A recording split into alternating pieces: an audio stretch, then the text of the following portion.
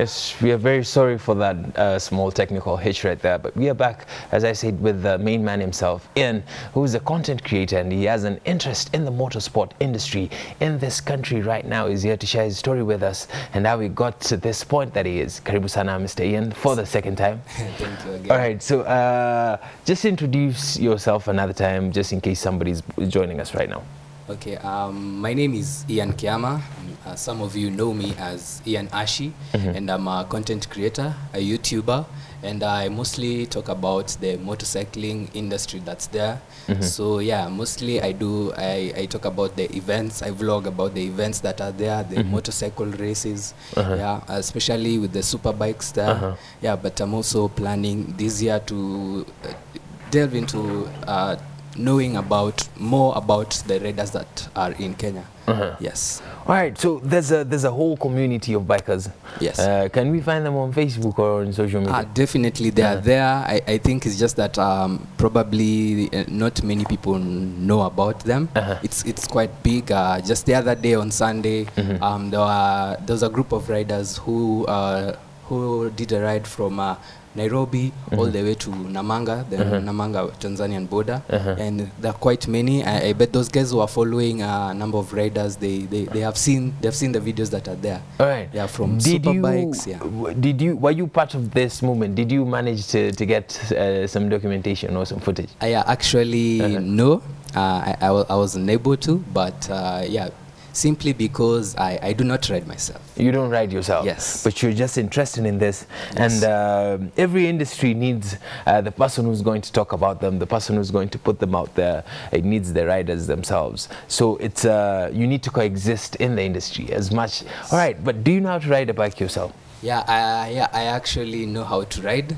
Yeah, it's just that well, it's quite investment to own a bike, and the gear, and actually also the maintenance of the motorcycles. Yeah, so because I'm actually a student, so of course I've not yet started working to get myself all right, a so bike. the vision is to own a bike someday. Exactly. As you create this content around the bikers. All right, so when did you first get interested in this?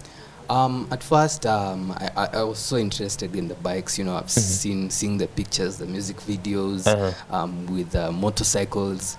Yeah, I didn't get the chance to actually interact with some of the riders or even getting close to a bike when I was younger until I was done with high school. And a friend of mine has a cousin who also rides. Shout out to Edu the chef. So yeah, a friend of mine called Nyota took me to an event that's actually in Kenya. It was a it was a road race in Ruiru. Those who know Exit 12. Yeah. So from there I knew, yeah, finally I am close to bikes, and I think more people need to know about this family that's in Kenya. Okay, so the first time, what was the first event, the first biking event that you ever went to? The first event was around in 2017, around September. It was a road race organized by the Road Warriors. Yeah, so it was actually, I think it was a track running from Academia all the way to near Kimbo. So yeah, it was actually, wow, the speed is so amazing, and the sound of the bikes. Can you handle the speed yourself? Because personally I can't. Actually, it's advised that you should start on a smaller bike, like from 100cc to around 300cc motorcycle, so that you are able to understand and have a feel of what speed is like on two wheels. And yeah, because it's handling a machine, it's something else. You can handle yourself on a bicycle because it's lighter, so you just have to handle your weight. But on a motorcycle, it's a machine. There's an engine under you, and you need to know how to control it. Then you can advance to 600cc motorcycles, to 1,000, up to 1,300, 1,400cc motorcycles. You seem to be very prepared for your bike, I can see. Yes, I'm very, very prepared. All right, so when people think motorsport, when people think biking, they think it's for the rich people. That is the stereotype. It's not a sport for the sufferers like us. What would you say about this? Do we need money to enjoy motorsports? Of course, you need money, but some money is still good because there are motorcycles that are going up to 100,000, brand new, but sana is mostly they do this the boda kawaida motorcycles, and but I'm sure it takes dedication, time, patience, for you to really want to get into that family, because it's more of a passion. Like I know of a rider who says he's a doctor by profession and a rider by passion. So yeah, it takes a passion for so many people. Yes. All right, you are in journalism school. Yes. And you've seen what publicity has done to different sports, different kinds of sports. We've seen how big the Premier League is across the world. This is because of publicity. Exactly. So what do you think is the role of journalism students like you, or journalists in this country, in growing the sports industry in this country? One thing I think most journalism schools teach is that you should research, and you should go out there, get a story that's worth watching or listening to. So for me, actually my YouTube channel came as a result of a school project, from a video production class. We were told, go out, do a documentary about anything you want. So it was a 30-minute documentary. So I think how that channel, the project did has really come to my realization that really the media or media houses that are out there should come and see the sports, the various sports that are out there, because I can tell you in Kenya they are very talented motorcycle racers. Like we have a track in Athi River, it's called Whistling Morans, and the riders that are there who go to race, or even the road races that are there in Ruiru by Road Warriors and Superbike Association of Kenya. They went, some of the riders went to South Africa. I can tell you some of the riders went to South Africa. It was around November, and they scooped 7 trophies. You can imagine. They conquered a foreign land. Kenyans conquered a foreign land. 7 trophies? Yes. Without any form of formal training? They do train. They have they are qualified trainers in Kenya.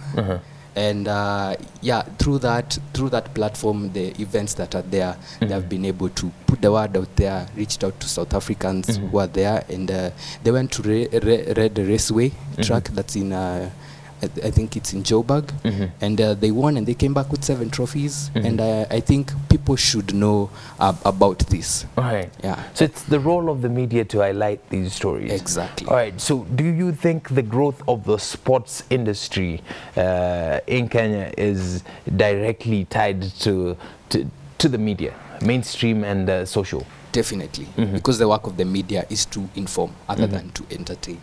All right. Yes. So the sports can only grow if the media come into it as well. Yeah, they need to put the word out there. You can see what happened with the Kenya Morans, the basketball team, and yeah, also like the volleyball team. If their stories are put out there, yeah, people like investors will find the time. They will definitely find the time. If the sport has fan base and people can actually pay to go to those events, then definitely the investors can come. The reason I ask is because I'd like to know your vision with this YouTube channel, and the vision with this kind of content that you're creating, because it's not the most popular type of content Kenyans are going to look for on YouTube. So what is the vision with it? My vision for the channel is just about the motorcycle. It's not just about the motorcycle racing. It's as the title of the channel is Life on a Motorcycle. So it's just mostly about knowing the riders that are out there. You know, it's not the kawaida boda guys that are there who do not wear the proper gear. For example, I have a t-shirt here that I printed last year. It's written "Always wear protection" with the helmet on it. So it's just. What was that meant to mean? What it says? Exactly that. Exactly that. All right, Always wear protection, because many riders motorcycle riders lose their lives from this. Even in different counties, you hear of a hospital that has a dedicated ward for just boda injuries, accidents. Yeah. So these are some of the things you're trying. As much as you're highlighting this sport, you're also trying to advocate for safety. To advocate for safety. Yes. All right. I feel that. That is really amazing what you're doing right there. Yeah. Please remind them how they can find you on social media as we line some of the video content that you've created of this sport. Your camera is number 4. Okay, so you can follow me on social media on Instagram, Ashy_Ian. That's ASHY_Ian. And on Facebook, you can follow me at Ian Ashy. So yeah, and if you're watching this, something is about to go down. Something is about to go down. Exactly. Do you have any dates for us, or should we mark dates on our calendars? So I think there's a calendar of events that has been released by the Superbike Association, who have tournaments, the ESBC, so different riders who majorly race on tracks, on the track. For example, right now they are doing the races in Whistling Morans, that's in Athi River. So I think the next event is in March. The next event is in March. Is it sometime around Easter? Not really. It's around 7th. Around 7th March. Yes, but there's also another event probably in February. All right. Yeah. So I'd like to know, what is the speed limit for bikes? Okay, we definitely on a normal day on the highway, because I see some of these super bikers are very notorious. Now you see them, now you don't.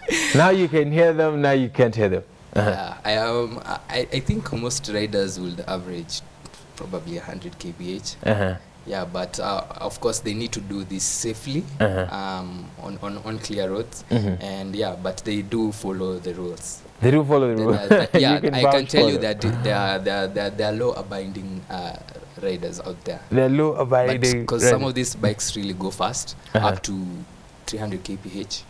So yeah, but they only do this on safer roads. All right. Yes. I see we have something already on our screen right there. There is some content from your YouTube channel. Yes. Please remind them your YouTube channel before we can get to see the video. So my channel is Life on a Motorcycle with Ian Ashy. You can just type Ian Ashy on YouTube and you'll see the helmet icon there. All right, so we bring you Ian Ashy's content live on TV. So get a taste of what Ian Ashy does on his YouTube channel before we can carry on with this right there. Channel in 2019. Choma picture with this first vlog. That here bana. Choma jo. This new year I would like to do things a little different. Tell us when you're ready. Okay, take 2. Yo guys, Superbike fans, motorsport fans, guys, if you're watching this, something is about to go down. Down, down, down, down, down.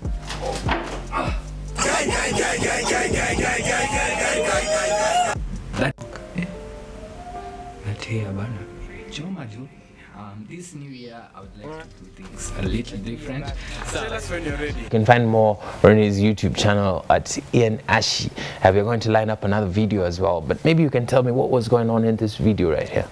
This video specifically was a preview of the events in 2019.